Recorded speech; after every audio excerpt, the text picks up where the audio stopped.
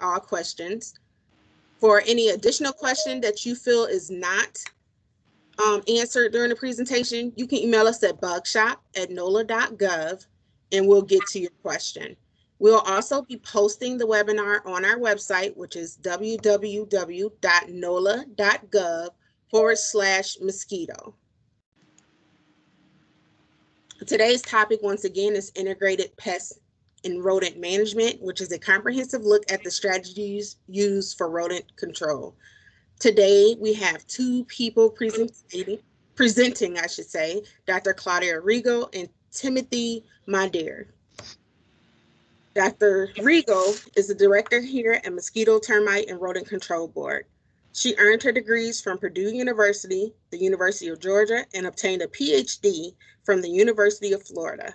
In 2004, she became Principal Research Entomologist for the City of New Orleans Mosquito, Termite, and Rodent Control Board. In 2006, she became the Assistant Director, and in 2010, she was promoted to Director of the department. At the city, she provides technical support for the City of New Orleans and the pest control industry, conducts independent research, collaborates with industry for enhancements of existing products and testing of new products, and collaborates with government organizations and universities on a variety of research projects involving rodents, mosquitoes, termites, and a variety of other urban pests. Timmy Madere began his career in the pest control industry very early in life, working with his grandfather's pest control company every summer. While in college, he drove mosquito trucks at night in his hometown of LaPlace, Louisiana. In 2003, he went on to work for Terminix as a general pest control specialist for 5 years. And in 2008, he came to work for the City of New Orleans Mosquito, Rodent, and Termite Control Board as a general pest control specialist and a research assistant, and currently is still working with us as our special projects coordinator. Timmy has worked on research studies and urban pest issues concerning everything from termites to bed bugs to coyotes and raccoons, but his primary focus is on the rodents and urban rodent control. Timmy has written articles of rodent biology and control techniques for the National Wildlife Control Operator Association and PCT magazine, as well as being a featured speaker in 2015, 16, and 2017 for PCT magazine's annual rodent control webinar. Timmy has a BA in history from the University of New Orleans. First up, we have Dr. Rigo. Thank you so much for taking the time today. So just a little bit of information about our organization. Of course, we're part of the City of New Orleans Mosquito, Termite, and Rodent Control Board. We were established many years ago in 1964 to do mosquito work. But the city also had a rodent control program that fell at the time underneath the health department. So back in the 90s, the rodent control and mosquito control were merged, but you can see that we do the rodent abatement for Orleans Parish. We have quite a bit of mosquito control work as well. We do termite work in city and government buildings, as well as a lot of education and training.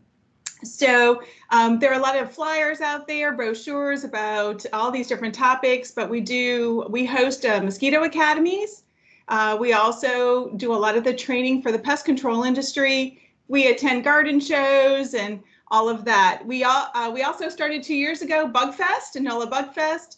And now with this, we're starting our webinar series because of the restrictions with COVID-19.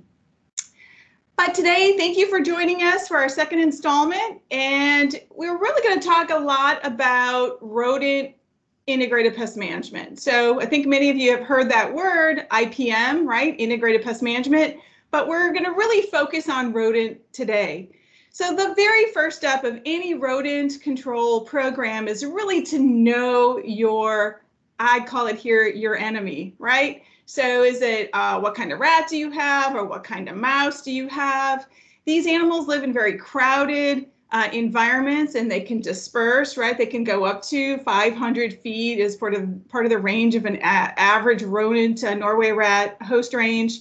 They're primarily outside here, but yes, some of these animals do get inside if it's a roof rat in our attics, are also in our homes. They don't hibernate. It's not very cold here. And of course, they're going to want to stay around their food and their water. So very important so they don't have to travel far. Rats need to drink water every day, but mice don't. And so, but they do a very good job of finding it.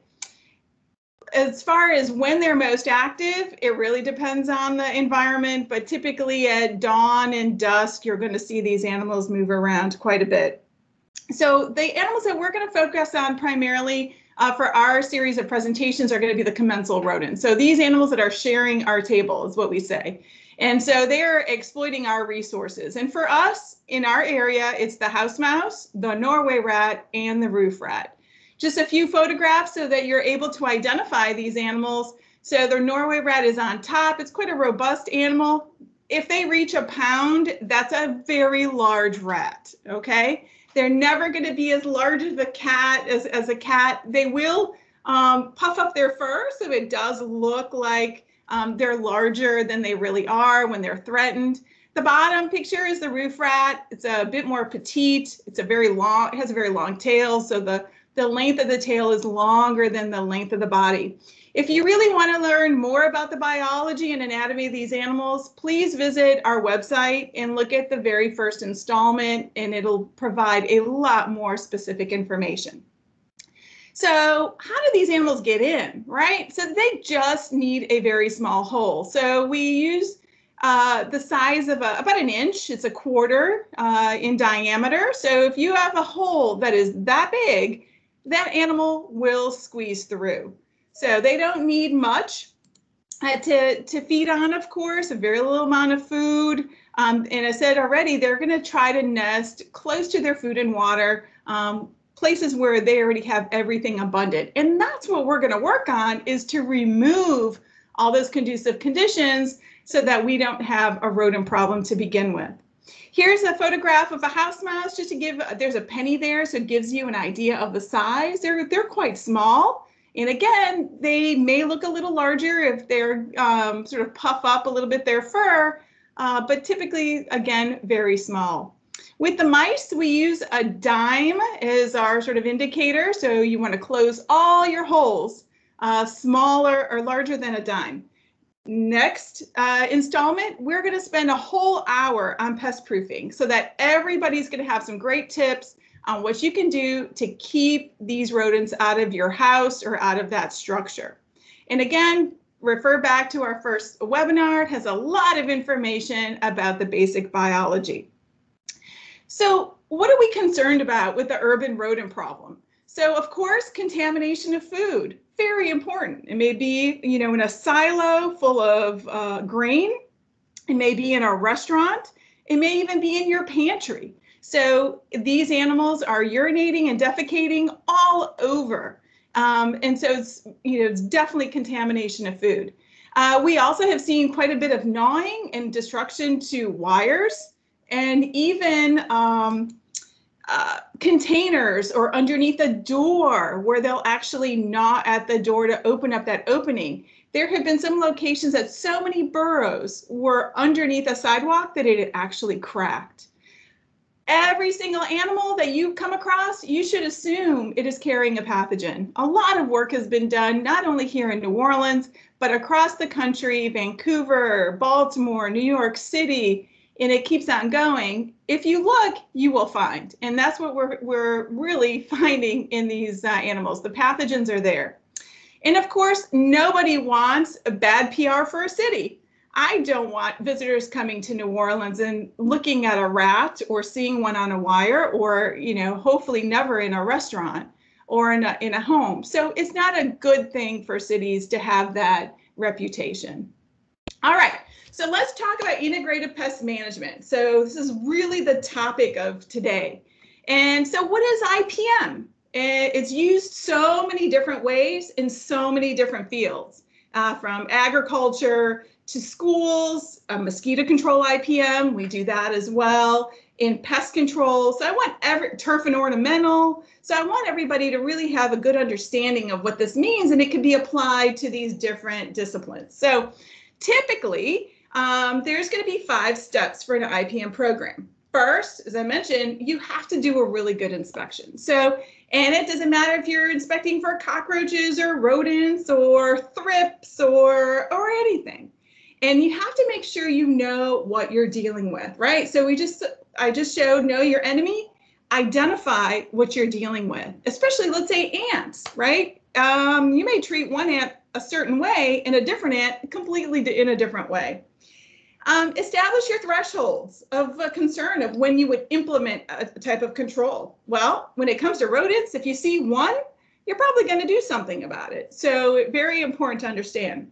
And then what we try to do is to deploy or employ at least 2 or more measures. I usually use the IPM triangle. So it's got food, harborage, and water. And I want to break 2 of those sides, and it's really going to help you gain control. And part of it too is to evaluate the effectiveness of what you are doing. And so we're going to cover much of this today. And so again, when we look at this, it's really a common sense type of control. It's not saying that we don't like to use pesticides or and that's not going to be in the program. No, that probably will be in the program, but that should really be your last resort. Very important. So we're really taking that holistic approach to solving those pest issues. So pest professionals that are out there, we have lots of pest professionals in our market, they're going to use some of those IPM techniques. Of course, not just only pesticides, but they may turn off your hose pipe and maybe flip over that container if you have mosquitoes or something like that. It may even be removing that food source if you're leaving your pet food outside all the time. They're going to say, please take that out.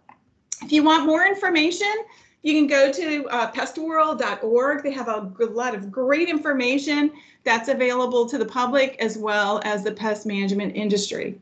So again, I'm going to keep harping on this point, but let's just talk about it one more time in a bit of a different way, right?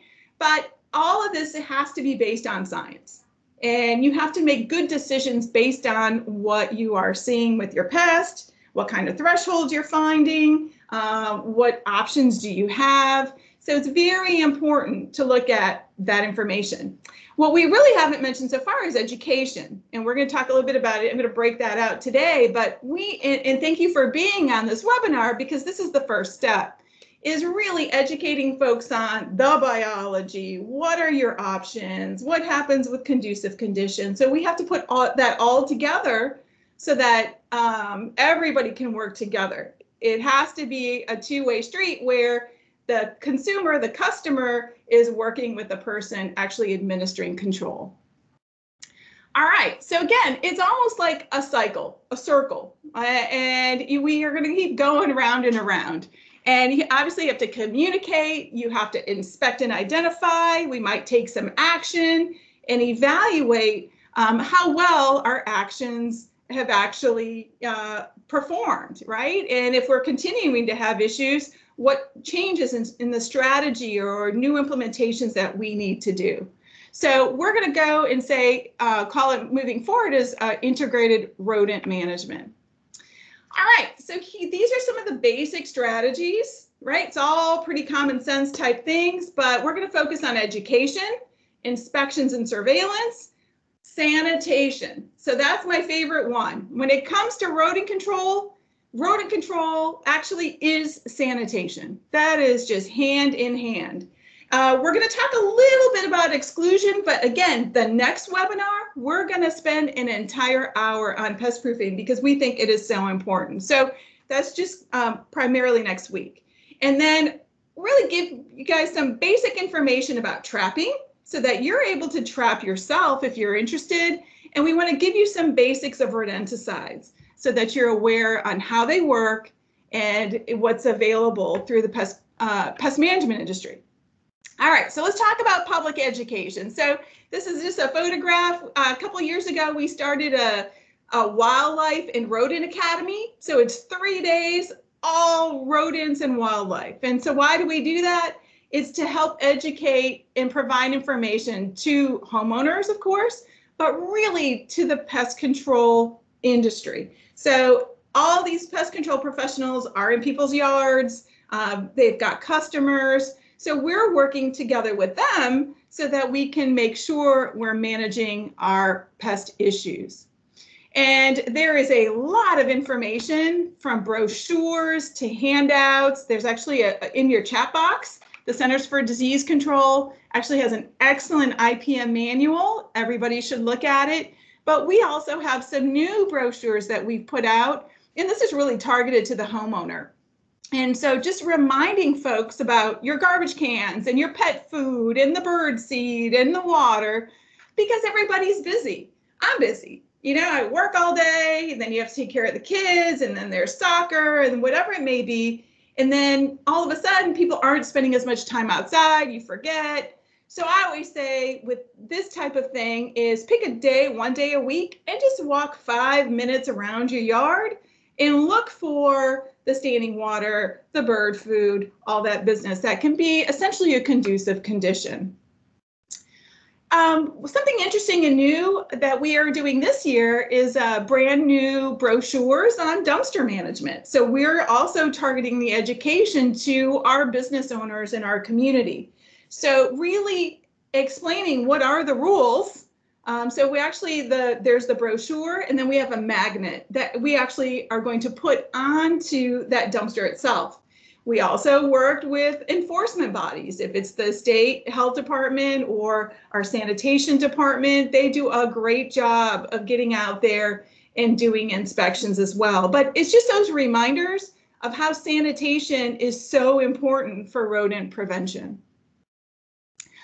All right. So there's, like I said, there's lots of different options for education, especially going online now. There's webinars like this, but there's additional ones out there as well. So for anybody from the homeowner to the pest management industry, inspections are key. If you don't do a good inspection, you're going to miss it. You know, these animals leave clues behind. And actually, you'll see Timmy right there looking at the drop ceiling, and you see that dark area right next to him. That's sebum. So that's an area that rodents have been utilizing up and down and up and down, and have left the sebum onto that surface. So it gives us a good idea that we need to be looking in that drop ceiling. So let's talk a little bit about inspections. Again, must do a thorough inspection, and that can be your home. You have to get in that attic or get underneath that house, or in that commercial property. Don't forget about those drop ceilings. So take the tools that you need. Typically, it's going to be a flashlight. You can see we're wearing gloves, things like that. Very important.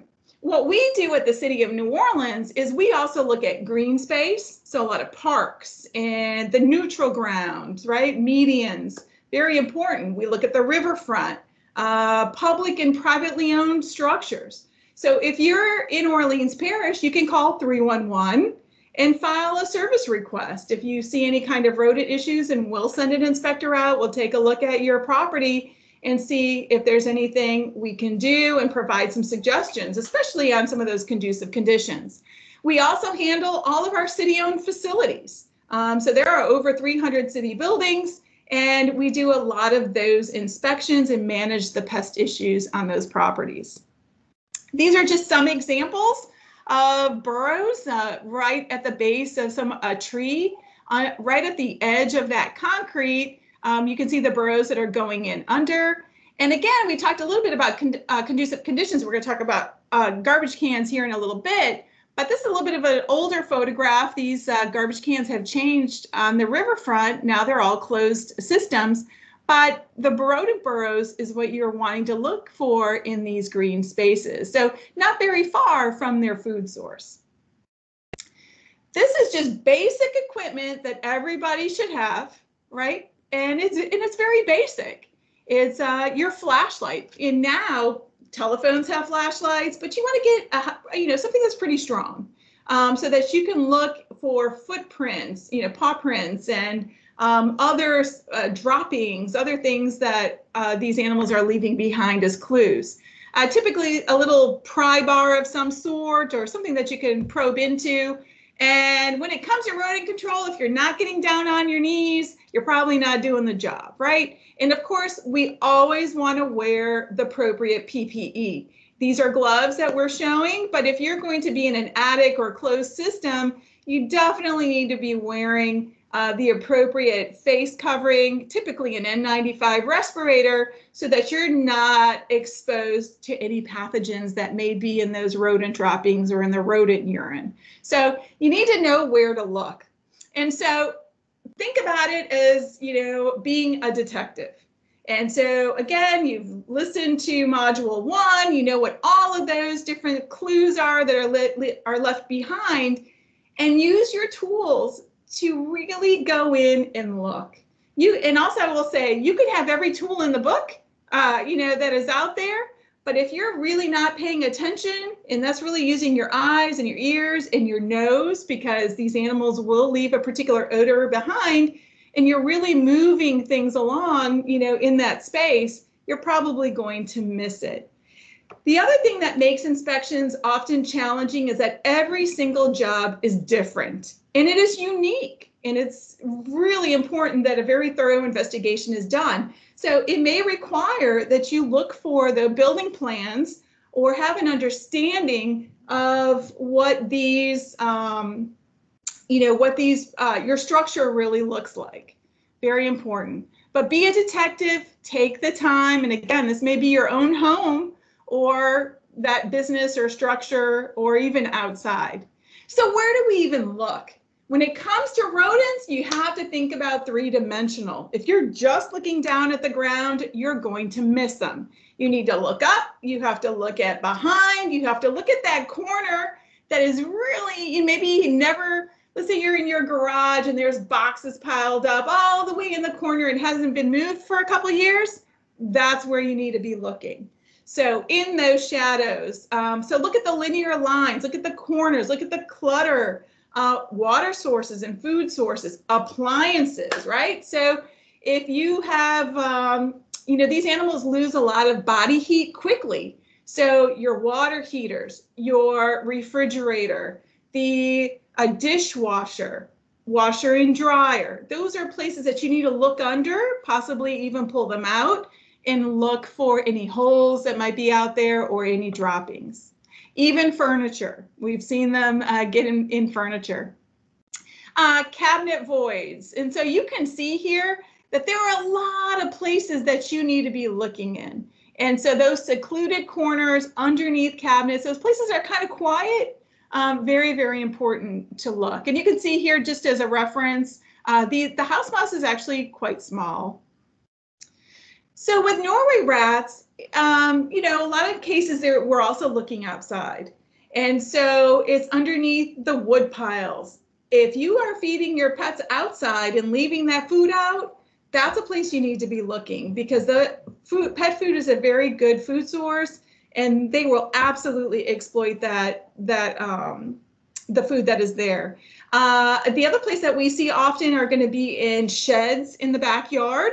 So just make sure your shed is closed tightly, even underneath, pretty important. But underneath slabs and voids, and they will get into sewer systems, especially if the lines are broken.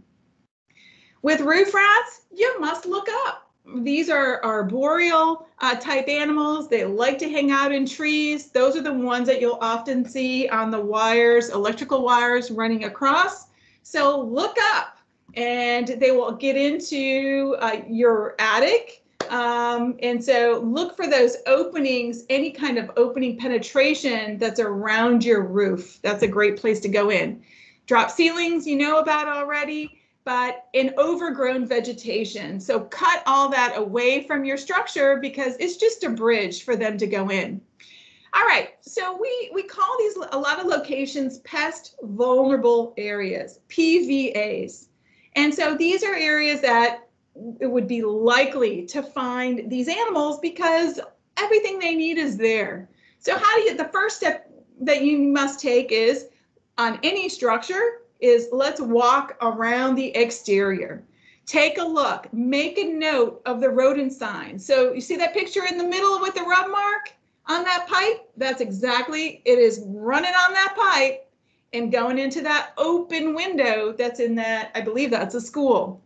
So very important. Look for those signs and also look for the conducive conditions. I put a tire here because that's the perfect environment for holding water. So that's a water source for those animals. Please don't forget about the fruit that is out in the environment. I mean, Louisiana is fantastic for citrus, and many of these citrus trees will just get decimated by roof rats. They go for the fruit. Oftentimes they'll eat the rind and leave the fruit. So it just very much depends on that population of rodents. And don't forget about our banana trees. So it's a very dense, meaning lots of vegetation and lush, but there's your food source right there for those animals. So you need to make sure that you're cutting it and cleaning up that area. Please don't forget about your palm trees. Those two provide a lot of food for these animals. There's Timmy holding a nut, one of the fruit that came from that tree, and it was already chewed on by rodents. And so, you know, it gets pretty complex, right, for their food source. All right, so if you're an animal feeder, okay, please don't do that. And so feeding the animals outside, and that includes birds in the bird feeders. If you're feeding your pets outside and you're leaving that food unattended, I can guarantee you, you're going to have visitors, and probably a lot of them. We have spoken to many people. I personally have spoken to many people about their bird feeders. And so I too love the birds. They're awesome. I have actually a backyard full of birds, but I don't feed the birds.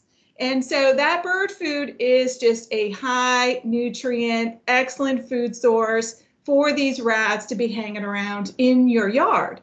And inevitably, they're going to make their way up into your attic. And so I love it, and I'm sorry, but that's really the best practice, is not to feed those birds. And if you're feeding your pet outside, again, not only rats, but we're talking raccoons and also possums, you're going to have other visitors that are going to be in your yard. And so we don't want any diseases to be transmitted to your pets, right? Very, very important. So anyway, you can train your pets to eat during the time that you leave the food there. So don't leave it overnight, leave it for a predetermined amount of time, train your animals to eat, and then please pull it up and, go on with your day. All right, so let's talk a little bit about interior inspection. So when you're starting with the interior, you want to look at the periphery of that building. So you want to look at your doors and your windows. A lot of buildings have gaps, or you may even leave your door propped open. And so that's an issue. I mean, I love it too. Actually, today happens to be a beautiful day in Louisiana, perfect temperature. I absolutely want to prop open my doors, but that's a place where, frankly, these animals will just walk on in. So get some screens on your doors, sort of prevent them from coming in. You want to work from the ground up. So there are a lot of properties that have, especially our residential ones, that have transoms that are almost always open. So just be careful about what is left open and any damage. Also plumbing penetrations, things like that. So inspect your lines, very, very important. Don't forget about storage and utility closets. Anything that is warm, very important. Your freezers, right? It's putting off heat all the time. And of course your pantry, because that's where the food sources are. So, and just make sure you're taking good notes and pictures, always very helpful for that documentation. Actually, this happens to be in a commercial property, but you have to look underneath things and you have to look at behind things, because that's where potentially they are. So you can see here our inspector's got a flashlight. She's looking under, she's got her knee pads on, has her gloves on. Very important to do that very thorough inspection, because sometimes maybe it's just an apple fell, or some food crumbs are lodged underneath your refrigerator. That's enough to sustain rodents. Now, these are awful photographs, right? But unfortunately, sometimes we see this, and that is completely unacceptable. So clean, clean, clean, right? It has to be really clean. And of course, we work with those property owners to say, hey, this is not acceptable. This needs to be cleaned. And so this is actually a violation of the public, the code, sanitary code for the state of Louisiana. So we often will get health inspectors involved as well. Now, I also we work very closely here with some of our folks, but we use game cameras all the time. So game cameras are very common. They're not very expensive. And so this is a great way to photograph what may be happening in and around your yard. You can't be up 24/7 looking at, doing inspections, but these are often your eyes when you're not around. Very important. So it's a great tool. And now there's some fancy ones that will actually download or send photographs right to your camera. So it's pretty great. All right, so let's talk a little bit about rodent surveillance. And so many years ago, like many rodent control programs throughout the United States, especially in the state health departments, there used to be money for ongoing surveillance of disease. And unfortunately, many of these programs, those budgets have been cut, and it's really a tragic situation. So it's very important, right? So we do a great example for us is that we do a lot of surveillance for mosquito control, and also West Nile disease and some of these other arboviral diseases. So Louisiana has one of the best programs in the whole country as it pertains to mosquito control and surveillance, right? But not too many people in the country are doing regular surveillance of rodents and also rodent disease. So let's talk a little bit about the difference between a survey and doing surveillance, right? So survey is a one-time gathering of information. So you're really trying to get that information so you can make an assessment of what is happening. So very, very important, right? It definitely has its role. You get some great information, and I'm going to give you some examples. But surveillance, that is ongoing, continuing, right? Every single week or every month or quarterly, whatever it may be, but it's a process to monitor the changes. And I put here mosquito control because that's what we're doing. But I want to change that to rodent control for the city of New Orleans, and we are moving in that direction. But it's going to indicate when control measures are needed and where, we're being effective or not.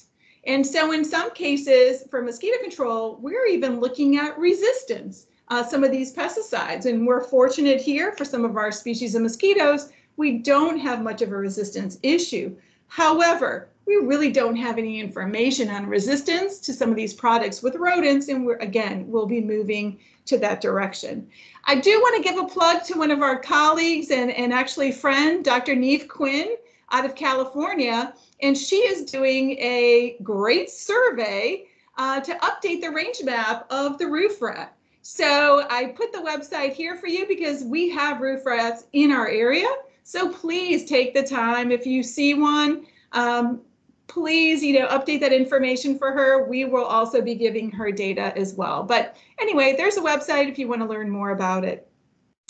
Now, part of doing some of this surveillance, right, is looking at our 311 service requests. So we have been, after Hurricane Katrina wiped out, it absolutely destroyed the rodent control building that was in the upper part of the 9th Ward in 2005. So we lost a lot of records, unfortunately, because at the time it was mostly paper. But we started immediately gathering information on rodent service requests right after Hurricane Katrina, and we've been tracking it all these years. And so we're able to look at clusters of activity or where should we be spending more time. So I just picked a point in time of 2010. Actually, our service requests have been going down over the years, but this happens to be one of them. For that particular year, we had 805 calls from the public, and only 87 of those actually had rodent activity on the property. Now, again, we have roof rats and we have Norway rats. So we're really talking about burrows that we found with Norway rats, but it just gives you an idea. And so it's another way of representing that data. Here's another way to represent the data is 2017. And so we can also look by census block. You can look at housing and population density. There's all different ways of looking at the data to help you figure out where should you be spending your time, or where are some of those problem locations. And so again, if it's a white block, that means there were no rodent calls that came in from that area. And the darker the block, the darkest one is from 8 to 15 calls in that particular area. So those are areas that we need to figure out what's going on and how do we decrease those numbers of service requests. Now, a few years ago, we were working with a professor, Dr. Mike Blum from Tulane University. He's currently now at University of Tennessee, but we continue to work together. And he was able to get quite a large grant to look at a lot of different factors, basically a disturbed environment, which was the case in New Orleans because 80% of the city was flooded. So of course they looked at vegetation, but what was so exciting is that they used rodents as the key indicator species that they wanted to look at. So you can see quite a bit of folks on this particular grant all over the place, lots of cooperation, and that cooperation continues to today. And so this is really rodent surveillance. And so looking at species across New Orleans, this happens to be one slice in time in 2016, but there were 2 yearly trappings, and that went on for 4 years. And so here's a map. In red are the Norway rats that were collected, blue roof rats, and the larger the circle, the more rats that were caught. Now, the areas that are bounded in yellow were the areas that were included in the study. So this was quite a big project. And what's really great to see here is that in some parts of the city, we actually have multiple species using the same areas. And other parts of the city, if you look at more towards like Pontchartrain, it's roof rat country. So that is the predominant species of rat that's in those particular areas. And it's often quite a challenge, to be honest. All right, so that project also allowed for surveillance of some of these pathogens. And in this particular case, we're looking at leptospira. So it's a bacterial disease, often in the urine. There's a publication, Dr. Anna Peterson wrote the publication. You can welcome to go and collect and read more about it. But there's a whole series of disease, basically pathogens that were discovered on our rodents. Our fourth installment of this webinar is going to be focused on that information. So it's really going to be an exciting one. All right. And then what we're also doing is we were awarded a Centers for Disease Control grant just in September of this year. It's a 5-year project. And the whole goal for the first year is to work across disciplines. So this is the pest management industry, vector management. It is all kinds of folks to look at what data is available there. And so we want to understand the data that's there. What are the gaps? And we're going to move to creating an actual rodent surveillance system. And that's what we're going to use. That's what other folks sort of in our area that do control, they will have the ability to tap into that information. So we're, not working in silos and able to best utilize our resources and be effective. Now, I love talking about sanitation, all right? So yes, I clean all the time. So that's what I do. But sanitation is key to rodent control. So there, of course, is an example of a completely unacceptable dumpster, right? So that is just a calling card for these animals to come and eat. Now, we've spent a lot of time, so it's November of 2020, so a lot of work has been done since the pandemic has started. And I just absolutely love this cartoon because it talks about how clean Bourbon Street is. And in fact, it really is. A lot of effort has gone into dealing with trash and improving some of the conditions. And again, very exciting is improving the infrastructure. Almost all of Bourbon Street has been redone. That's the sidewalks underneath, so that everything is clean.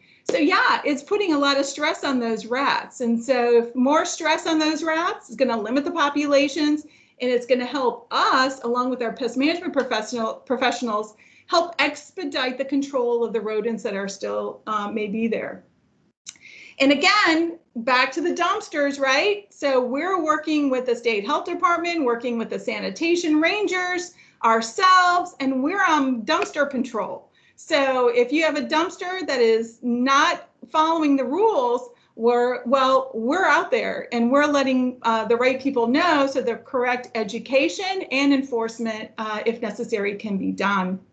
Some examples here are the open waste cans. It's very common throughout cities. It's a much more economical avenue to go down. But over the many years, the city of New Orleans has been moving to these closed garbage can systems. And of course, what that does is it eliminates the possibility of those rats going and feeding.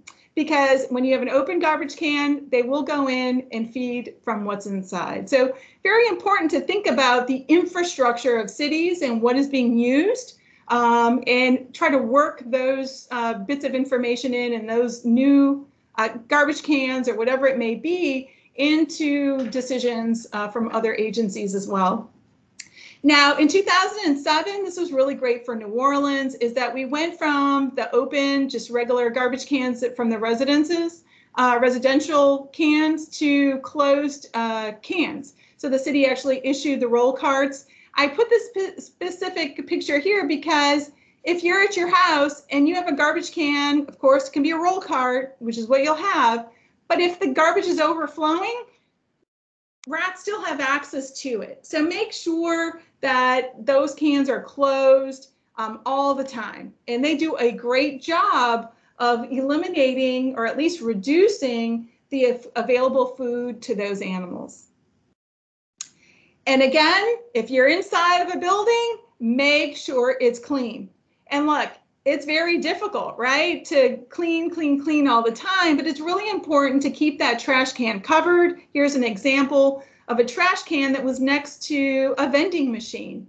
Well, in this particular case, the mice actually pushed in a cork from the back of that vending machine, and they went in, and it was a buffet of chocolate and chips or whatever else was in that vending machine. But look, clutter counts as well. So make sure that things are off the ground. This is not a great example, but if you're not using it, donate it, eliminate it, do whatever you need to do to get rid of it so that you don't have standing clutter. And in that particular case, from the vending machine, you can actually see the gnaw marks. See the arrow pointing to the gnaw marks?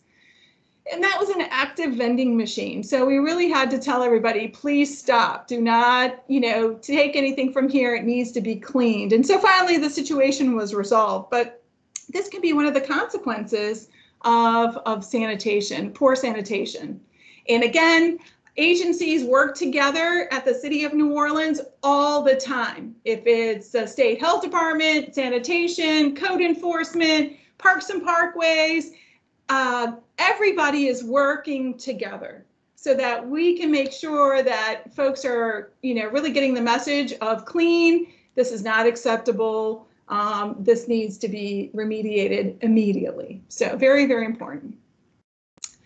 All right, so we're going to do a little bit of shift here. So Timmy's going to get on the line, and he's going to talk a lot about how do you reduce the population of rodents through trapping and also through the use of rodenticides.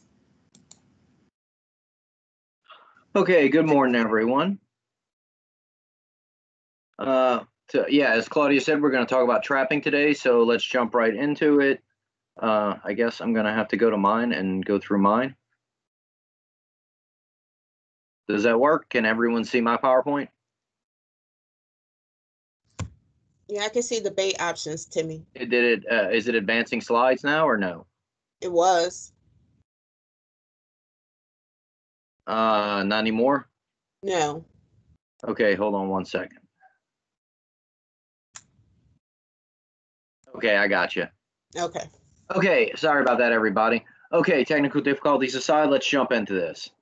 Okay, this is going to be a basic, quick guide for teaching homeowners how to trap yourself at home. Guys, it's not as hard as people would think. It takes a lot of practice, but once you learn a little tricks to it, trapping is very easy and very effective. In fact, when you combine sanitation, exclusion, and trapping, you can greatly limit your reliance on rodenticides. I am definitely in no way, shape, or form opposed to rodenticides. I couldn't imagine a world where we didn't have access to them. It'd make our jobs impossible, especially when you do it on a large scale like we do for a city. But for a small scale for houses, trapping exclusion, sanitation, and trapping are the way to go, because you're going to have small populations that are easy enough to trap out, especially. And a lot of people say, well, I've tried traps, and we're going to discuss why trapping fails a lot of times and how to improve your trap success rate. Now, in this picture here, now mind you, they have other types of traps beyond these two. These are just some that we pulled out of our stock and put up here so you guys get a good representation of what's on the market and what's available, especially different types. Currently, our main types of traps are going to be the old-fashioned snap traps versus the clamshell snap traps. You're going to notice we don't discuss live trapping. We're not going to discuss live trapping today, and we're not going to talk about glue boards just yet. But they are other types of trapping options too, beyond just killing traps. But we're going to start with these guys and work our way through it. And there's no such thing as a bad trap, really. It's just traps are better for some situations than others. And we'll discuss which type of trap, whether you want to use a clamshell or an old-fashioned snap, and what situations they work best for. So let's jump into it some more. Okay, bait options. This is one of the places where a lot of people mess up in trapping. They put cheese on the trap. You're not going to catch anything with cheese. Rarely. Okay, you might catch one out of every 1,000. Rats and mice are actually lactose intolerant, and they don't want cheese. You can use the oil-based fake cheese stuff like Cheese Whiz or something like that, and if they go to eat it, they're not going to it because it's cheese. They're going to it because it's oil-based, and they want the oil from it. So already, just stop baiting with cheese. You're going to be much more successful at other things. These items in my basket here. I went to the grocery store and just picked up a handful of random items. I said, what can I buy for 20 bucks or less that I could bait traps with and be really successful? And you notice it's pretty versatile. My options here, and you can go way beyond this. We'll get into a list of bait options and more in depth in a moment. But peanut butter you see in the middle, that's the old go-to, right? And I am not adverse to peanut butter. The problem I have with it though is everybody uses it. So always assume that someone tried to trap that animal before you did, and they probably used peanut butter to do it. So the animal might already have an aversion to it, because these animals learn quick. So if a trap springs and it doesn't catch them, then if they get wounded by it, they're going to learn really quick to avoid that, and they're going to remember the smell of that peanut butter, and they're going to start avoiding peanut butter. So that's one of the reasons why to avoid it as a bait. Also, a lot of people nowadays have peanut allergies, and you never know the situation. So a good solution for that, use hazelnut. Hazelnut spreads like that work really well. If you notice the extracts in here too, we'll get into how to use those. And certain animals that you're trapping for, you might want to use a different bait for. Mice tend to have a more of a sweet tooth than rats. It's not that rats don't go to sweets. It's just that mice really have a thing for chocolate, we've noticed, and other sweet items. Okay, good bait options here. We love to use fruits and veggies. And this is very much dependent on seasons. Think about when you're baiting too for seasonal reasons, because when you're getting to fall and winter, these animals want to put on more weight. So they're going for more high protein foods and things like that. So we use a lot of bacon bits and tuna and things like that at that time of year. If you're looking at the hot months in summer, we use baits that contain a lot more oil. Or a lot more moisture. So if we use tuna, we use the tuna that's in oil so it holds moisture longer. But we'll use like cucumbers and addicts in August and September work really, really well, because these animals they're very thirsty, and this is something that holds moisture for a few days in a hot attic. So it's something good. But think of it too, in the middle of winter, when you're in the December, January months, try using apple or orange or a little bit of banana, even cucumber then too, because by that point, these animals are craving that. They've been lacking that from their diet for months at that point, so they'll go nuts for it. The raw leaf spinach, and not the cooked spinach, but we were using raw leaf spinach and kicking butt on catching mice with it at one point. So and who would think raw leaf spinach, right? It was just a shot in the dark. Other things on this list that work. Chocolate syrup is great because you can put it onto your trap and it's hard to get off. They can't pull it off the trap. They have to lick, and they have to interact with those trap plates and with the trap more, which increases your chance of catching it more. So, that's a really good thing for it. Grape jelly, same deal. It leaves a residue behind. So even if a roach or an ant comes and eats that bait off, there's going to be this residue that the rats will come and try to lick off sometimes, and you can catch them on that second run. Going to natural route, it's a little harder to bait with oats and seed and bird seed and things like this. But if you're using the type of traps that have a well, which is a little cup in there by the trip plate, you can actually place some oats or some sunflower seeds in there. Vanilla extract, sesame seed oil, bacon grease, tuna juice. These are great things, but how do you put them onto a trap, right? Well, we'll get into that. Okay. Use cotton string, whether you're using kite string or you're using cotton yarn or something like that. And why am I saying cotton? It tends to absorb stuff better. Sorry, I'm getting messages from the chat currently on my phone. I'll address them as we go. Hopefully, I'll get to them as we're going. Okay, so you take the string, and one of the cool things about the string trick is it's not only working to catch animals with whatever you're putting on the string. It's also working for these females, because before the females give birth, they go into this frenzy where they're looking for nesting materials. So cotton balls and string like that, they really will go for fast. But like I said, we're going to go a step further with it. I'll cut my strings to about 4 to 6 inches in length, and then dip them into beef broth or that tuna juice, or run them through some grape jelly or something. And then I put them in Ziploc bags to keep them from getting too messy. And when I go to jobs, it makes it easier, because then I can just tie the string off quick to it and to my traps and, keep moving. Or I can do it in advance before I even get to the job sometimes. So just a thought. You can also keep it in glass jars or whatever if you don't like Ziplocs. But adding the string makes it much quicker and makes you much more effective. And it also cuts down on having ants and roaches come and eat your bait. Tying the string or applying it, like I said, you see on one side, on the left-hand side here, this trap, I wouldn't tie like that, because if the rodent approaches from behind on the back side of the trap, he'll grab the string easily and he'll set the trap off, and you stand no chance of catching him. With the clamshell trap there with the well in it, you can just tuck the string up into that well, and that's really good placement. You don't have to secure it at all. You're just relying on the fact that the animal is going to come. But it does cut down on that advantage with the females, because if you leave the ends out a little bit frayed, you're encouraging them more to come pull on it and to interact with it more. Wooden traps, it works very well too, but if you look at the one on the left, that trip plate's very big already.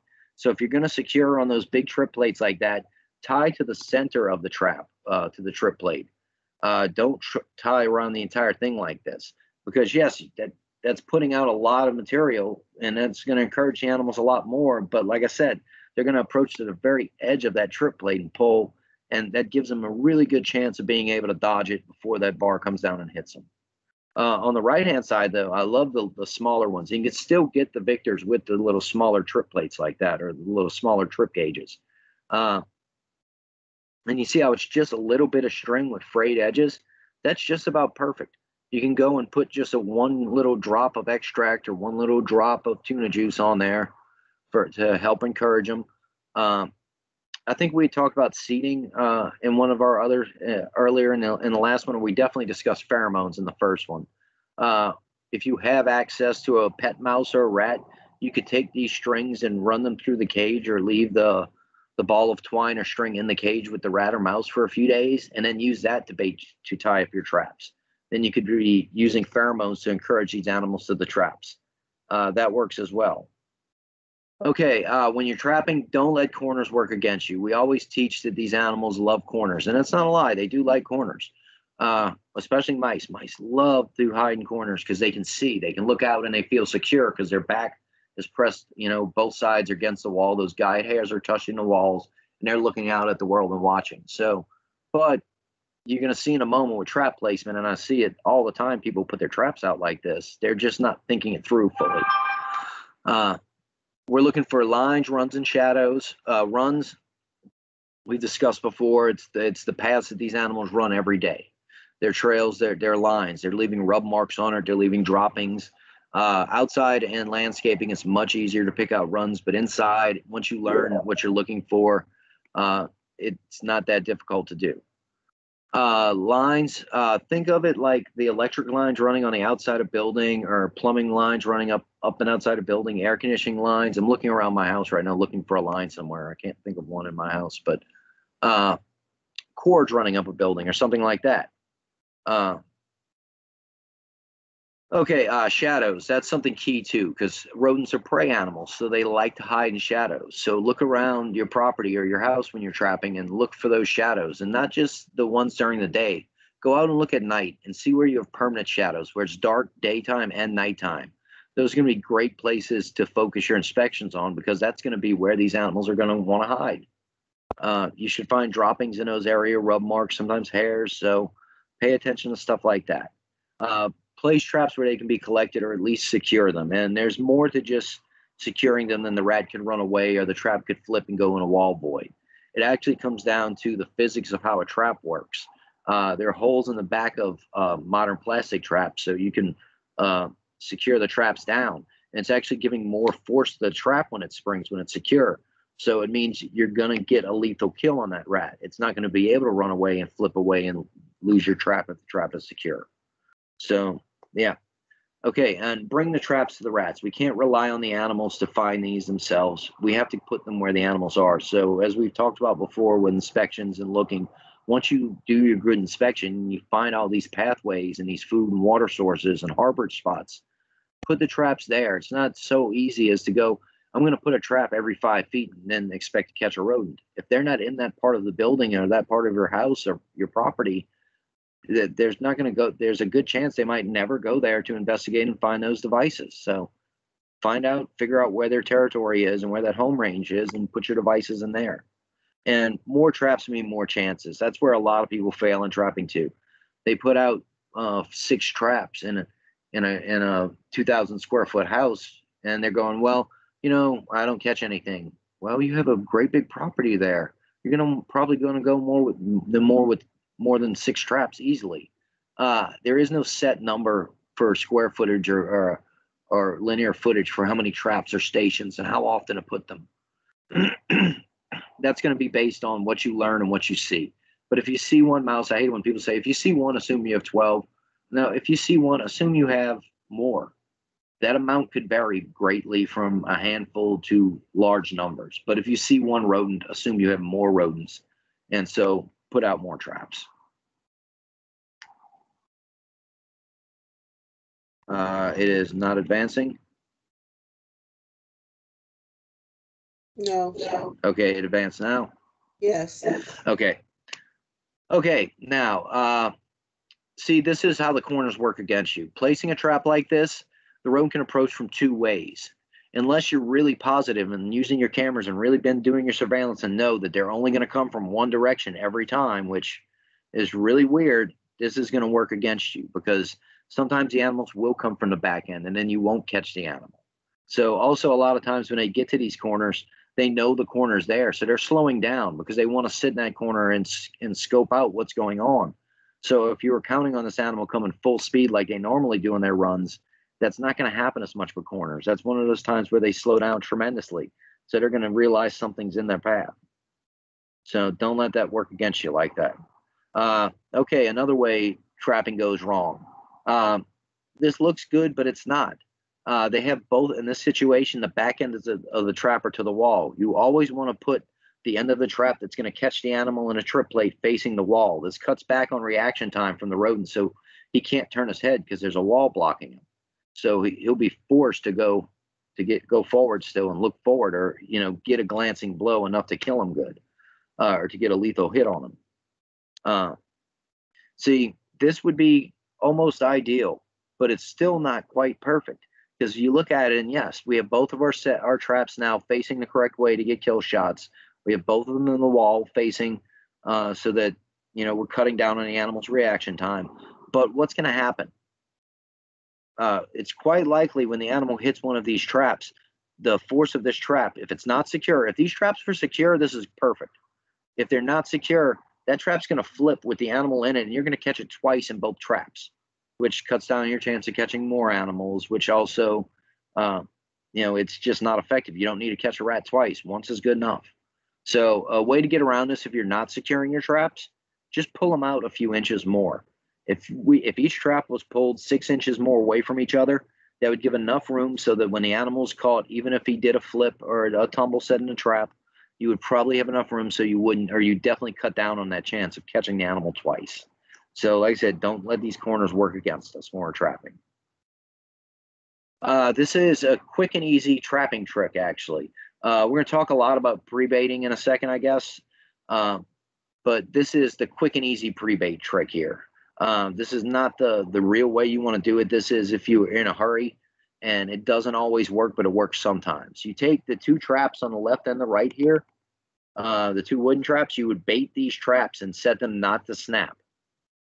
You don't want to set them hot. You want to teach this animal. I should have let in with that and what pre-baiting is, but we'll get to that in a second. But set these traps right here with bait in them. So when the animals come up to them, they go, "Oh, wow, free food." You're trying to make it so that the last thing they expect is that middle trap there to be set hot. You're going to have it baited too. So no matter which direction they're coming from, they're finding a free little meal. It's decreasing that trap shyness and that neophobia and getting them more used to the option of going to the middle to eat. This is also really cool because with mice, when you do this trick, a lot of times when something new is in a mouse's way before he investigates, he'll just jump it out of instinct. And I've seen mice come up to these and go up to either the left or right trap. And even though it's full of food, they didn't care. They thought they could clear it jumping, and they jumped directly into the middle trap. So, sometimes it works out in your advantage in a way you never expected. Another key thing for trap placement, we're talking about lines. Here's a good example. While this isn't exactly what we're talking about with lines, this works well. You can zip tie traps to pipes, guys. Everybody has like an electric line outside their house or something like that, or like I said, an AC line. We can zip tie these traps to them easily, set them to snap. And if you know that these animals are going up and down, if there's sebum marks or urine marks, or if it's an AC line, a lot of times roof rats, they leave these claw marks from where they're climbing up and down. It almost looks like something tore away at it, which that's exactly what's happening. Their claws are tearing away from all the trips up and down that pipe. Zip tie these traps to it, and a lot of times you'll catch the animal, especially on the up and down pipes, you'll catch these guys on momentum alone because it's really hard on their way down for them to stop when a new item's in their way, and they'll get caught quick and easy like that. But on these as well, it's easy to catch these guys sometimes even without bait because they're so used to running these pipes that they're not going to think that something's going to be new and in their way. I love that placement. That's a great one. See, this is great too because when the animal's running, he doesn't really see anything in his way. He's running and going straight forward. The snap trap leaves an open view. And when you get to this one, to the clamshell style trap, when he gets to it, he's just going to see dark in front of him. So that's going to confuse him because he wants to see open air in front of him. He doesn't, seeing black in front of him is really going to confuse him. So he's probably going to go up and over that trap. And if he's running the other way, all you did was give him a ramp so he can run and jump and go whee onto the pipe and keep going. So like I say, clamshell traps are great against a wall like we were showing earlier with the other traps because that clamshell trap cuts down on the fact that the animals can't approach from behind at all. If you're trapping walls, go with the clamshell trap design because like I said, that cuts down on any of that behind approach. If you're trapping on a line or a pipe, you're going to want an open-ended trap so the animals can see through. It will definitely increase your trap success rate using those tips. Okay, trap placement. For a long time, we did teach that they should be against the walls and in corners. And now the more we're looking at it, actually, how the animals are interacting with our traps in the actual wild and in the field, we were wrong in a lot of these cases. And this is one of my sites where I was working. Now this has been years ago, but this was when we first started working with game cameras. So if you look close, you can see I've got, I want to say 5 or 6 cameras out in this picture alone. Mixed in with all these traps, and I'm in an attic of a building. It was infested with rats, and it wasn't their fault so much. This was a clean building. They didn't realize the building had a gap in a foundation where there was an actual hole in the ground 2 floors down where the rats were burrowing and coming up straight through the hole in the wall, and the rats would travel up to the 2nd floor and climb up between the brick walls of these 2 buildings in this little tiny gap that had occurred over the years in it. And they were getting all the access from the second floor, and from there they were going down into the actual shop. But if you look in here, you can see my traps are pretty varied in their placement. And it was because of the fact I was able to watch these rats every night and see where they were running and where they were going. I didn't have rhyme or reason to why they took those paths, but they took some really weird paths that didn't involve corners or lines or walls or anything like that. They had pretty much free reign of this attic. The arrows pointing to one of the holes I was talking about that dropped down 2 floors. Eventually, I had to funnel concrete down this gap to seal that hole. That was the only way to stop this rat problem permanently. It took exclusion, and then I had to trap out all the animals that were left. And over 6 months, I pulled over 139 animals out of it. I was looking at my notes yesterday going, wow, I really did. This was a heck of a job. But and earlier we were before this all started, Claudia and I were discussing whether or not to include the death shots in here, because the first rat I caught came out of this hole directly into that trap. It wasn't the bait that caught him, actually. It was the placement of the trap and knowing that he had no option but to jump there. Now, mind you, I caught a lot with bait in this attic, but not using that way. Here's a method. We talked about corners, but if you look, you can see these traps are in corners, but that gap in that attic and that sill right there, that was almost a 9-inch sill. So the rats were having to lean over to feed out of the traps. They hadn't figured out they could just jump onto the ceiling and walk. They were walking and hanging over. So a lot of the rats, I call it, they would fall over into the trap based on their own weight. They were leaning over and trying not to set the trap off and eating. That was the other problem. In this attic, it was full of trap-shy rodents. These guys had been, many people had come before me to attempt to trap these guys out. So these animals had learned to be afraid of traps. Do we even discuss pre-baiting in this one? Let's see. We'll keep going and see if it happens. Okay, the one that got away, guys. This is something we see all the time, too, that people overlook because, as Claudia had mentioned, we're being detectives. We're looking for that fine little detail that these animals left behind because they're little animals. When you find that blood spot, either on your trap or in an area of the trap, start looking. Usually within 6 to 10 feet of you, you're going to find a dead rodent. It's a very good sign that you got that you were able to get a lethal shot. So when you find blood spots on your traps, start looking for the animals.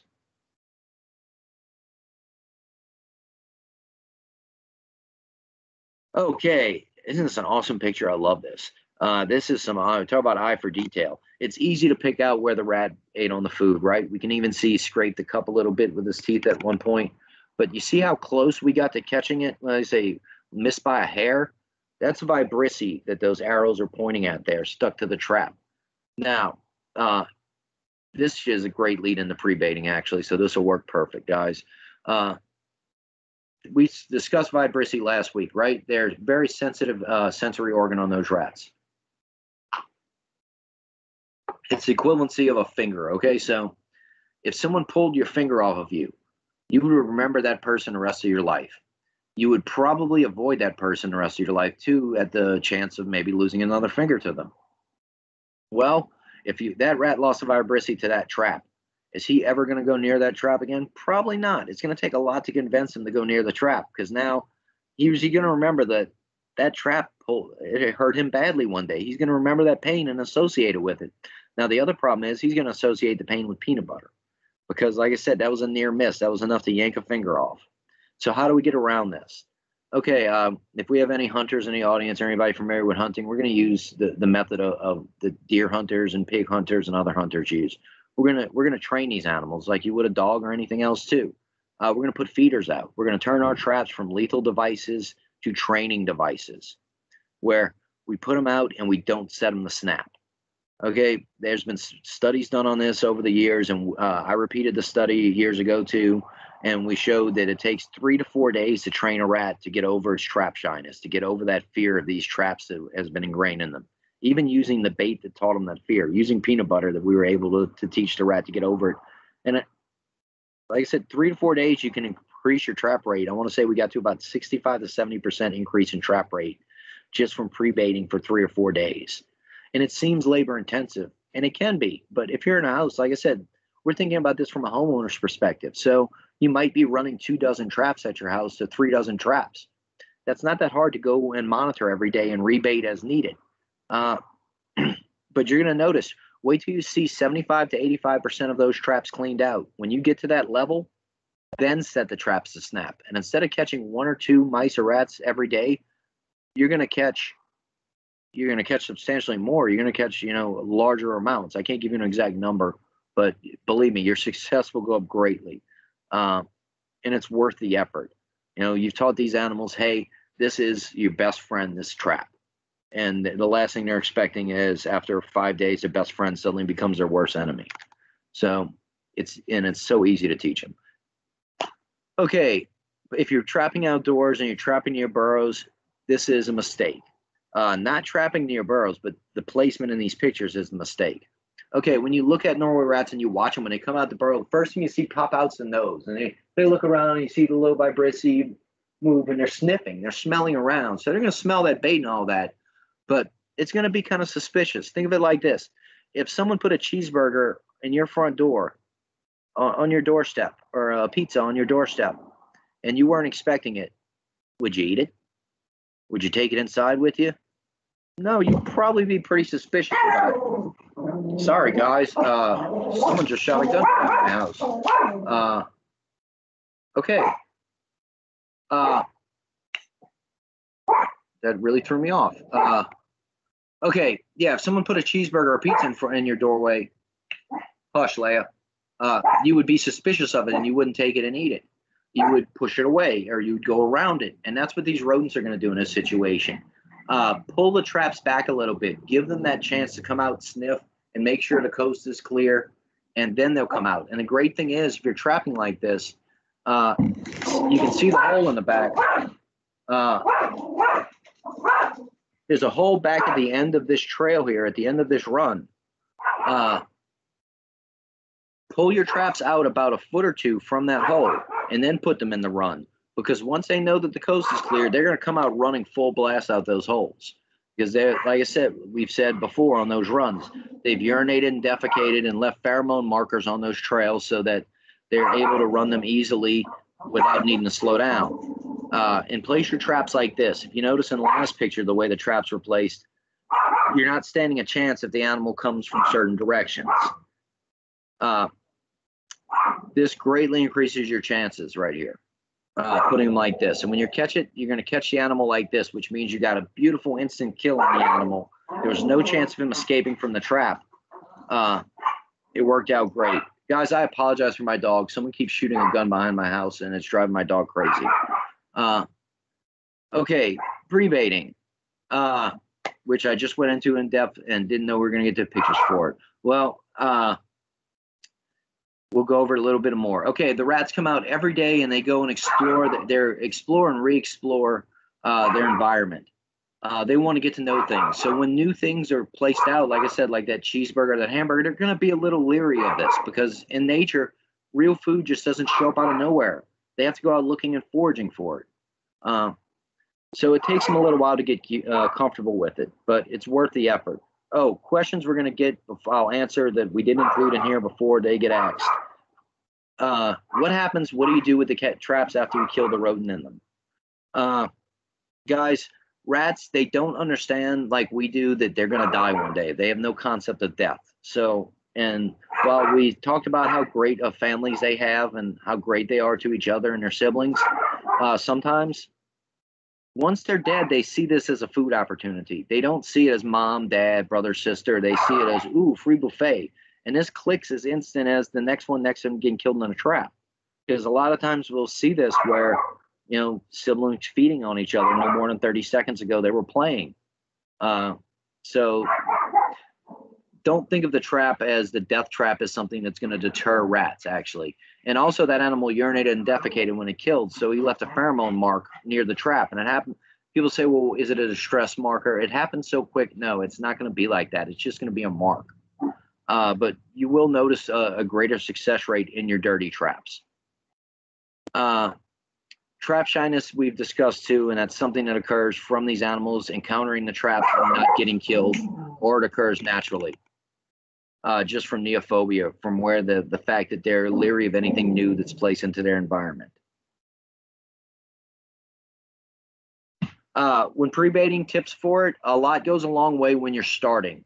we put a ton of bait on our traps when we're pre-baiting, and we go back every day to make sure it's there. Because, like I said, we want to teach these animals to come back every day. And if you look on the cameras, they'll learn your timing, and a lot of times they'll figure out, hey, they'll be there 15 minutes after you left from baiting because they figured out the schedule that you're on. When you actually go to trap, though, you want to put as little bait as possible because you've already taught these animals that the trap is their friend.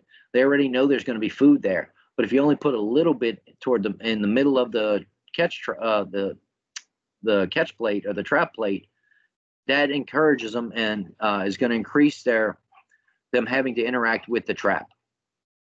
And like I said, always remove your dead rodents quickly from the traps because you don't need another food source, and that's what it's going to provide. Here's a good example of what I'm talking about. Pre-baiting, fill that cup up. When you're actually active baiting, fill it halfway so the animal actually has to lean in to feed out of it. Now we're going to move to rodenticides. Now, guys, because this is for homeowners, this is just going to be sort of an overview of rodenticides in a sense, so you guys have a better idea of what your pest control guys are doing when they're using rodenticides on your property. And if you do choose to use rodenticides on your property, we'll get into it, but there are very strict rules for doing this, and there's reasons for it, and we're going to get into that too. Now, basically, we have two basic types of rodenticide. Well, actually, we have multiple now, but the most commonly used rodenticide that you're going to come across are going to be second-generation anticoagulants. There are first-generations like warfarin that are still out there, but there's serious resistant issues in rodent populations to first-generation anticoagulants. Plus, they tend to learn quicker that poison's hurting them, so they avoid them quicker. That's why we now are using more second-generation anticoagulants. They're multi-feed baits, which make them less toxic to non-targets as well, which means this animal has to go and feed multiple times. It can get enough to kill it on the first go, but it's going to kill it at a slower rate so the animal isn't able to realize that the poison's killing it. If a rodent eats something and it makes it sick, the rodent will realize that and go, oh, I'm not going to eat that anymore, and then you'll get what's called bait avoidance. So modern chemicals are designed to avoid bait avoidance issues. There are non-anticoagulants, bromethalin, which is a nerve toxin, calciferol, which causes vitamin D deficiencies, zinc phosphide. It's actually not a bad chemical. It's just very dangerous to birds and a few other non-targets. And carbon monoxide and carbon dioxide are things we're going to talk about today too that we use.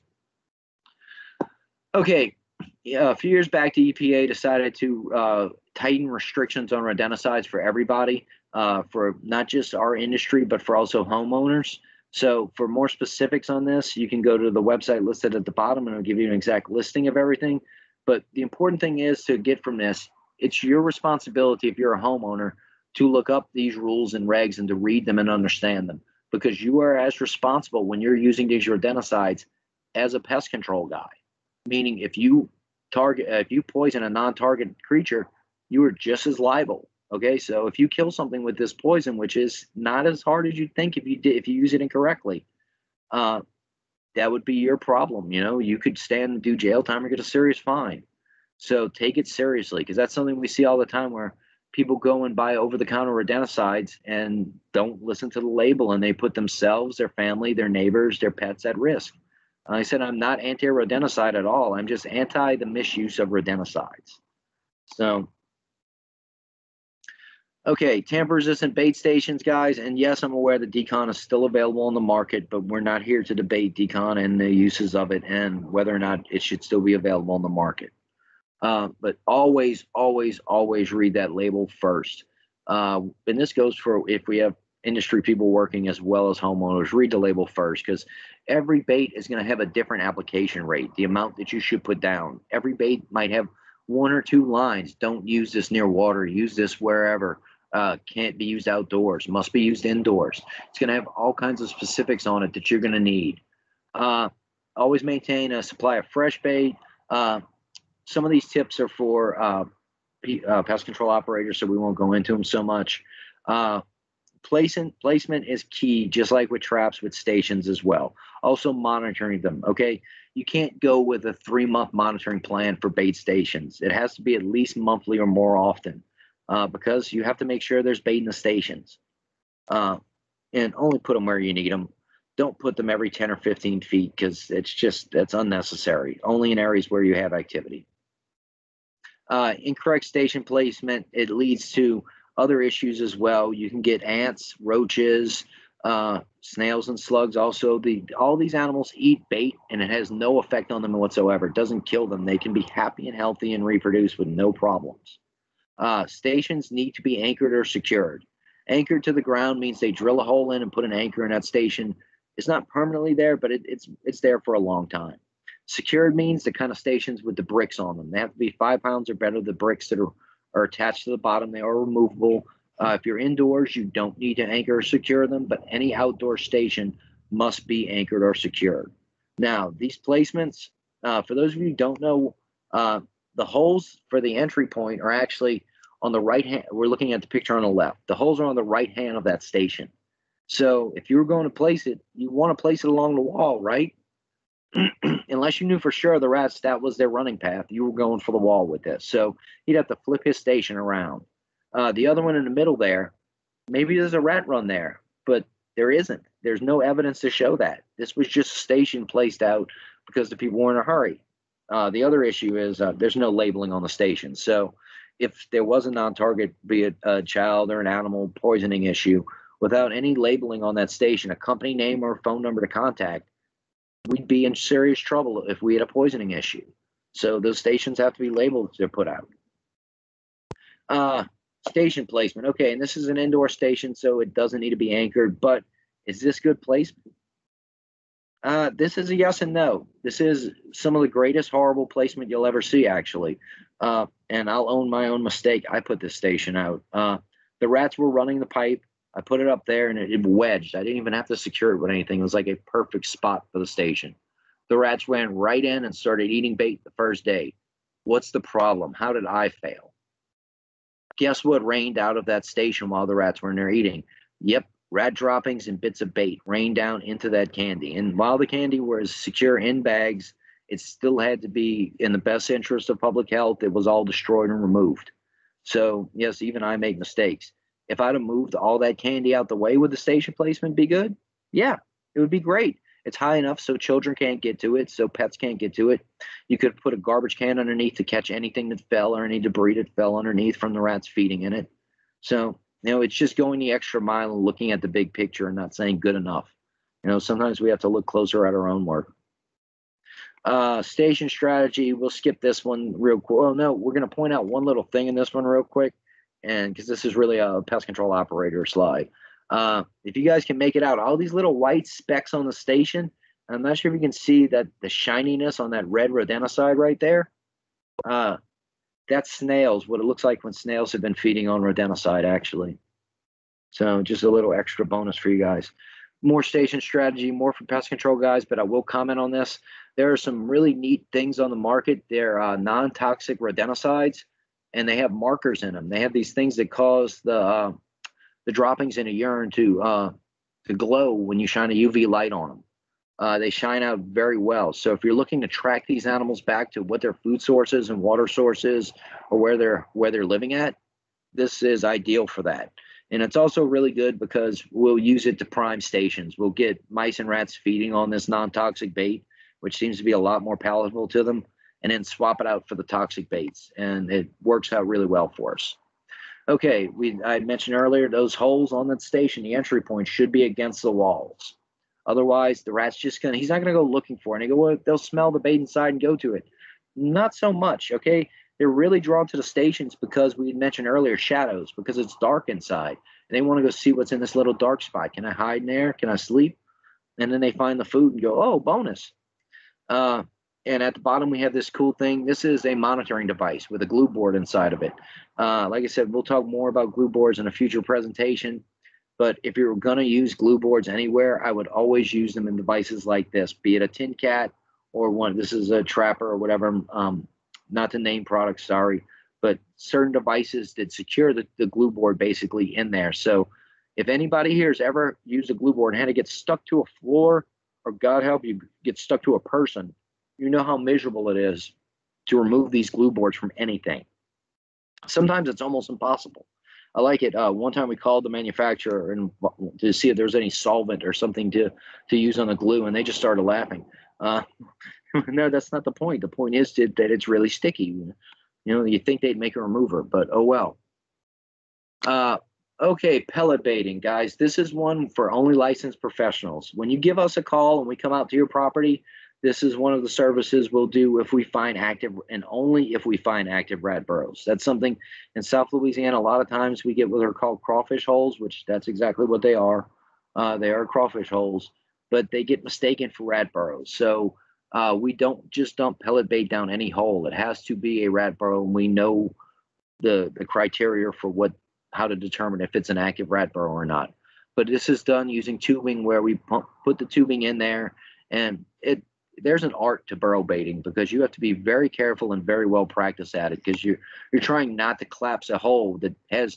It's not like rats have discovered structural support beams or how to build buttresses. So there's nothing in there holding that hole together. And we have very sandy alluvial soil, so it's very easy to cause a collapse. You have to be very careful. Be careful not to overbait, and be careful if you collapse the burrows, because these guys do housekeeping every day, Norway rats. So they're going to come and they're going to kick all that poison out, like you see in the bottom picture, all over the place on the ground. So now birds can get it, children get it. It's a pretty purple color. It looks like candy, you know. So this could be a real bad issue. The other thing with the overbaiting, like I said, it's like shoving someone's front door full of cheeseburgers and expecting them to eat their way through the cheeseburgers. They're not going to do it. No one's going to do that. They're just going to push them out of the way.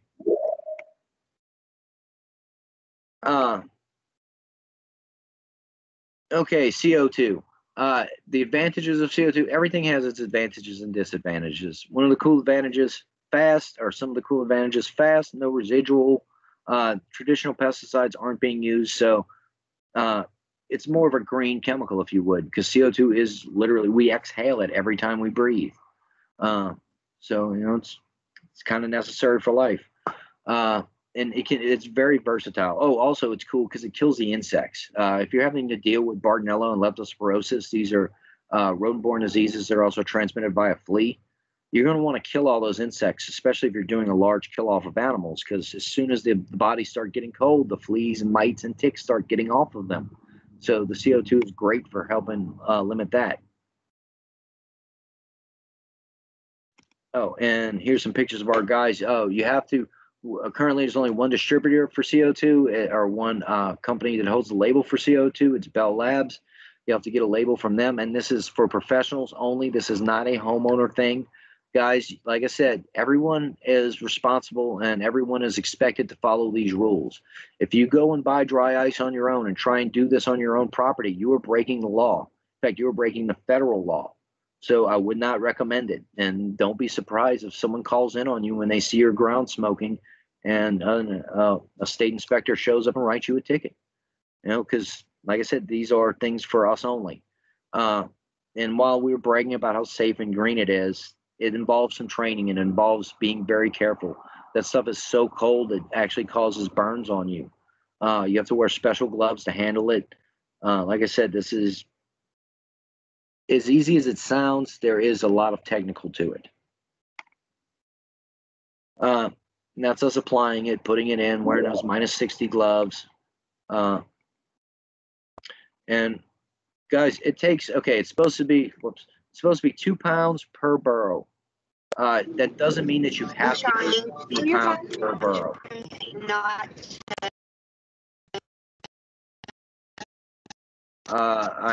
Can somebody please mute their mic for me?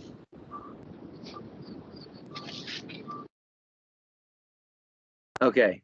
It says 2 pounds per burrow, but it's not easy to fit 2 pounds per burrow always. So that doesn't mean that you have to use 2 pounds per burrow. That means the max you can use. If less is required to do that burrow system or that burrow, that's okay. Just you can't go over that. Okay. Cool thing too. Look, if you look right here in the center of the picture, that little brown cluster there, guys, that's American cockroaches fleeing the burrow system, because the rats also share their burrow system with a lot of little bug pests. So as we said, it's also really cool because it's killing our insect pests as well. Okay, and we'll go to Claudia for a summary.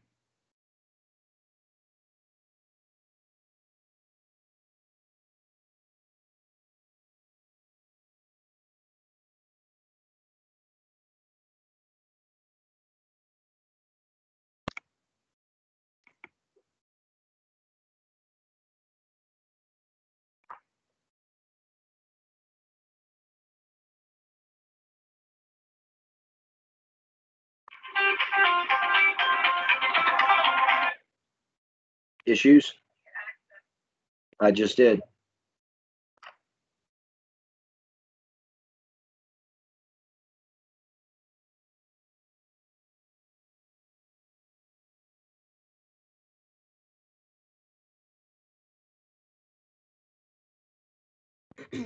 Timmy and Claudia are trying to work out some technical difficulties and share their screens with each other.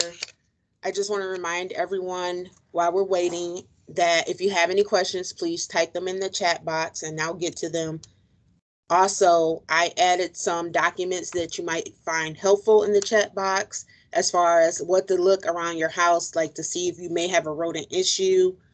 Also reminded that if you're in the city of New Orleans, you can dial 311 to contact us and request an inspector to come out and inspect your property if you suspect that you have a rat problem.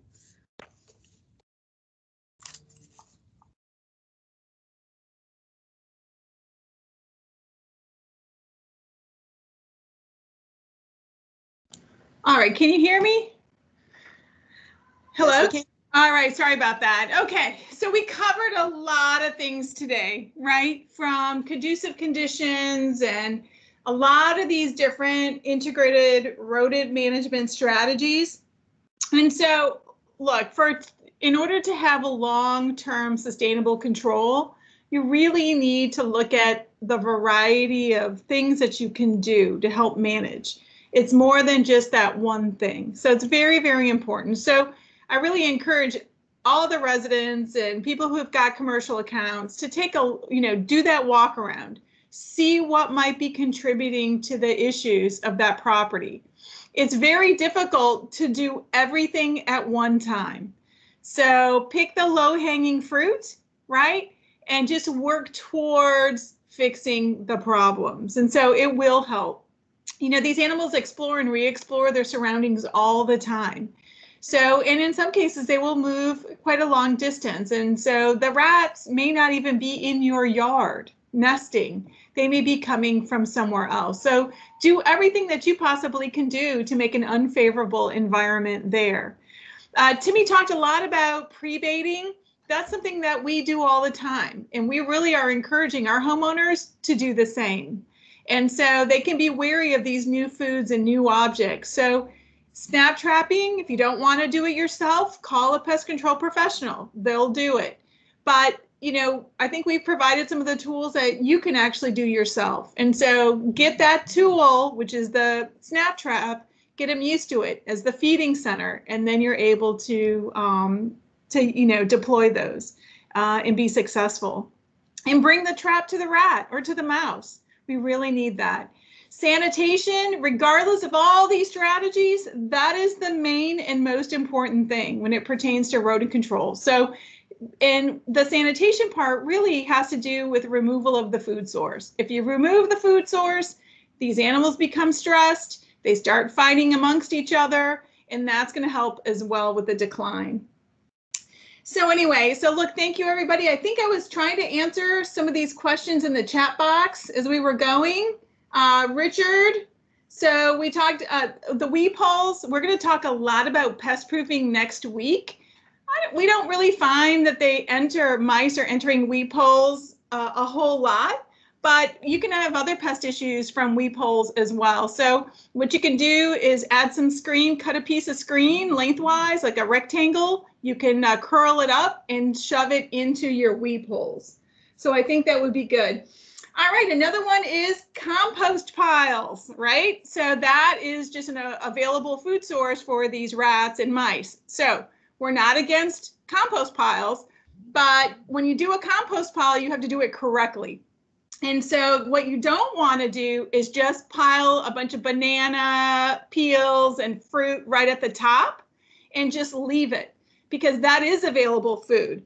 So follow proper composting procedures, and that typically is going to involve that layering of soil or some leaf debris, something on top of that food so that it can decompose. And so with compost piles, there's constant turning and working into it so everything breaks down, and that can be reutilized in your garden or wherever it may be. So Composting is a good thing because it helps remove some of that trash potential, into the system, into the landfill. So just make sure you're following, proper composting procedures. All right, I think that is it for any other questions. Is anybody, you can remove your mute, I guess. And if anybody has any questions, please let us know. All right, well, look, thank you everybody for taking the time. And I think, the main thing here is we really appreciate everybody's time coming in. We're hoping that these are useful for everybody. We'll be posting these webinars on our website. If you're in Orleans Parish and you have any kind of rodent issues, please call 311. We typically do not go inside the home. That really is for the professional market. But of course, if you have any issues that you want to discuss, or we can always provide information, but we do inspect yards and provide information that you may need. And please email any comments to bugshop@nola.gov. Any of the traps, any of the stations, rodenticides, this is strictly for educational purposes only. We're not endorsing one product or the other. And of course, this presentation, once it's posted, is strictly for educational purpose only. All right, this is our contact information. Please feel free to email us or call us through 311 at any time, or our office. We're always available. And again, the next one we're going to skip a couple of weeks because of the holidays, but December 5th we're going to be talking all about pest proofing. A lot of these are going to be products that you can buy over the counter, and there's also going to be some professional products. But it's all about closing your structure and keeping these animals out. All right, we had one question here at the end. If we could just, somebody's in Guam watching, so fantastic. Welcome, Rosanna. But we can look at the time. We're trying to find a time that's good for everybody. So this is why we moved it to the weekend. But if you feel as during the week is better for everybody, just please let us know your comments, and we're happy to move them. All right, everyone, enjoy the rest of your day. Thanks so much for taking the time.